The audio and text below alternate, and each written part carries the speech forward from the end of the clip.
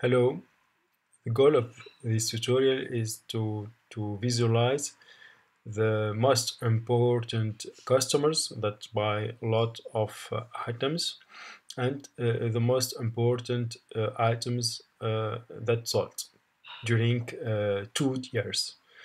Our data is composed to three columns. The first one is the member number, the second one is date, and third one is the item description. We have to convert the member ID as string to consider this as string and not as number. Now we have ready data frame. So we go now to the empty sheet. The first one we have to put, for example, member in the column and the items in the row. So we have all items here in the rows and all members in the columns. We need maybe to add years or dates in the rows like this. Now we have each items 2 years. After we have to count items per each to count as per each year for each customers. So now we have the count measure count and put it like in colors. We have here, for example, one both for beef for customers 1001. We can add another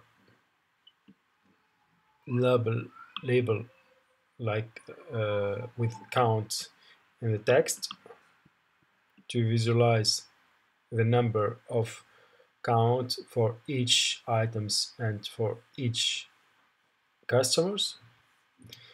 Now we have to arrange or sort the items by the most sold items.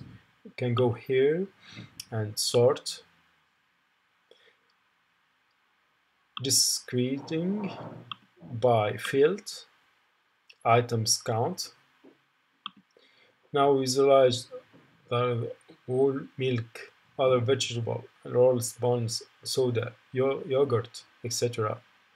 are the best or the top of items, sold items. Also, we can sort customers by the most active customers.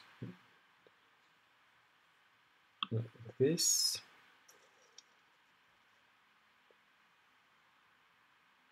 Member, sort, descending.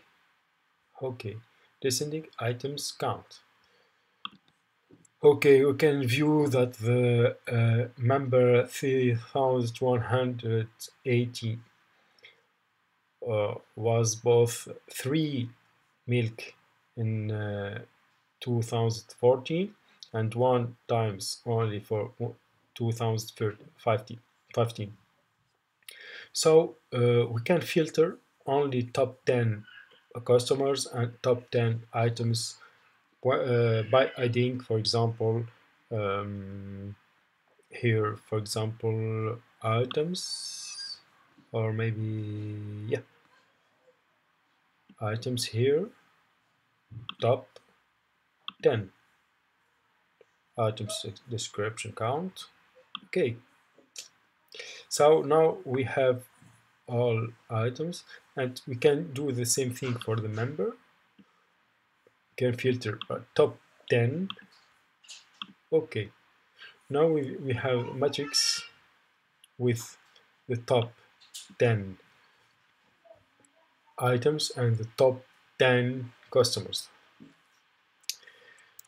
For the next sheets, we will try to visualize the behavior of the customers. For this, we need to put years or date in the columns and add the quarter, add a item description and member here, all member. After that, we need to count the items here, measure count and put it like as heat map or colors. We can do the same thing for label, count like this. And after that, we can filter only the top 10 members. So we put the member here, only top, like this. Okay, after that, we can maybe arrange the items by the top 10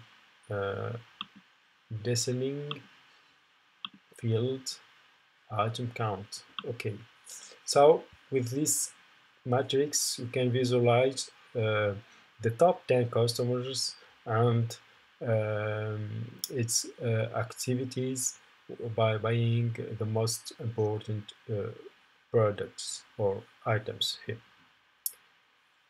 That's all. Thank you. We can visualize here, for example, for the whole milk, we have more salt or more transaction in 2015 compared to 2014. Thank you.